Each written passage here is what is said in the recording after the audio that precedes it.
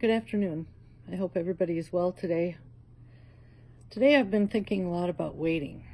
It seems like a lot of us are waiting for a lot of things to happen. People are waiting to hear what's going to happen with school in the fall. People are waiting to hear what's going to happen in your area with different restrictions. People are waiting because of jobs.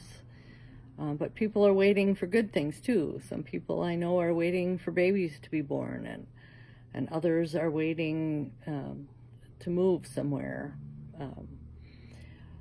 Lots of waiting going on these days. Lots of people waited in the Bible. Mary waited when she was pregnant to give birth to Jesus, and so did Elizabeth, who waited years to have a child. Didn't think she was going to have a child. Jonah waited for a long time for God to destroy Nineveh, which God never did. Noah waited 40 days and 40 nights on the ark. Lots of waiting. People waited on the Lord, and sometimes we don't always understand the Lord's time. But we wait. We wait with hope. So I have these words from Psalm 130 that I wanted to share with you. I wait for the Lord. My soul waits, and in his word I hope.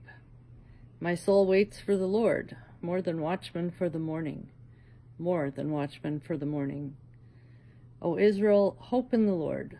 For with the Lord there is steadfast love, and with him is plenteous redemption. Hopefully in this time of waiting, waiting to see if this pandemic is going to be over, waiting to see if we can change our society for the better in regard to racial justice, waiting for those things like babies to be born and other things to happen. I hope in this time of waiting you can wait on the Lord and hope in his word and find faith in that for each day.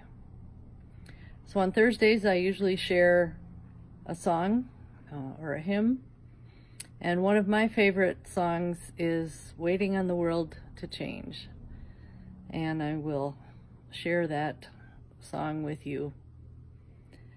I hope your day is good. I hope you're enjoying the weather. And please wait with hope and patience. Thank you.